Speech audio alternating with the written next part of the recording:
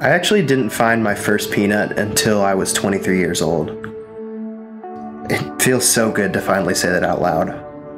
I used to be so embarrassed to tell people that I lived 23 years without owning a peanut, but then just last year I was walking through a peanut farm and I decided to turn my gaze downward, and there in the grass was a peanut, just for me.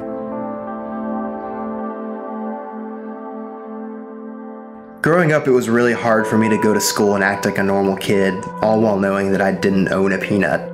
It got really easy for me to just put on a fake smile and pretend everything was okay, even though I was falling apart on the inside, knowing that I had a peanut-shaped hole in my life. I remember there was this one kid who said he was allergic to peanuts, which was crazy to me. How could anyone be allergic to as special a snack as peanut? For a long time, I didn't even know what a peanut looked like.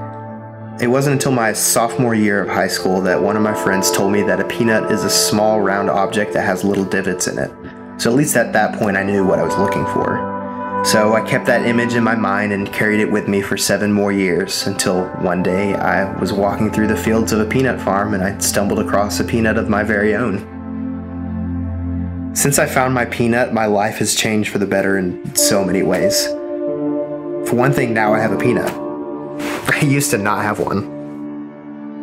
I guess if I could go back and tell my younger self one thing, it would be that it's never too late for peanut discovery. I'm Dave, and this is my peanut story.